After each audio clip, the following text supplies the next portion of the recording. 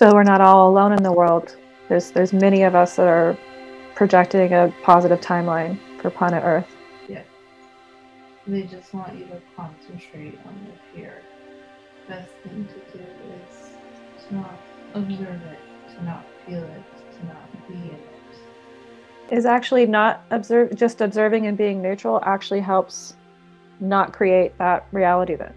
Yes. Hey, my soul tribe. This is Solstice here. So my client was an empath, and she wanted to know how to deal with all the terrible things that are going on this planet right now. And I found it interesting, the response that she got from her higher self on what to do, and I think it would be helpful for you as well. So if you'd like to know how a QHHT session can help you get answers to your questions, just click on the link in the comments below. It'll take you to my website at solsticeelliott.com. And let's talk. So her next question is, she's wondering if she should just stop paying attention to what's going on planet Earth right now to move into a more positive timeline. It really doesn't matter. The information that you look at all depends on the energy that you're radiating from. So if she looks at things in a neutral perspective, they will remain neutral. And does she have a hard time being neutral because she's an empath? She's gotten better with it. It was more so when she was younger. And then she really disconnected with it. And she's getting to a more balanced place. She's able to observe. Obviously, there are still some things that sweep her in and cause an emotional reaction. But this is, of course, a practice. So then it sounds like it's okay for her to keep watching what's happening in the world as long as she stays neutral or can stay neutral. She doesn't observe too much of it. If it's causing too much of an emotional reaction, then of course she shouldn't watch or read any of those things. Well, does she even need to know any of what's going on in the world, or does it not even matter? She doesn't really need to know. No one really needs to know. You just need to concentrate on your own energy that you are emanating and keep building that field. As when you're in that field, you'll only experience what you're radiating out. So even though she might be observing terrible things happening in the world, as long as she's in a certain field, she's just only experiencing what she's radiating out. Yes. That's how we start shifting different realities. So is she radiating out a positive timeline right now? Yes. For herself?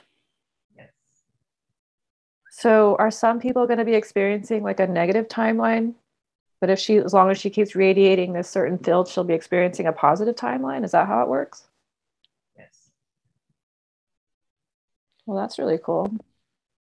So everyone's just having their own reality then. Exactly. Which is why we receive so many different things and still feel like we're living in the same world. It's important not to give into the fear. Mm-hmm. And does she do a pretty good job of not giving into the fear? For the most part, yes. As we said, there are certain things that cause an emotional reaction. And it's important to be aware of that emotional reaction and then detach yourself from whatever you're observing. So isn't detaching just kind of being uncaring, though, about what's going on with other human beings? No, as that's one but there are so many others. So why keep giving your attention to something that you do not like? So what if we feel like we want to, let me think how to explain this, ask this. So if she's radiating in a certain field, then she'll just be guided to do what she feels called to do about what's going on in the world. Is that how it works? Yes, then she'll get that reflection of that reality. And is she doing what she needs to be doing to be helping the planet evolve into a positive timeline? There are many others who are doing the same. So we're not all alone in the world. There's many of us that are projecting a positive timeline for planet Earth. Yes. They just want you to concentrate on the fear. Best thing to do is to not observe it, to not feel it, to not be in it. Is actually not just observing and being neutral actually helps not create that reality then? Yes. I see. And those people who need to experience that reality will experience it then. Yeah. And as far as she's concerned, as far as what she needs to do to help create a positive timeline, that's going to be when she meets this person and starts to work with nature. That's part of her purpose.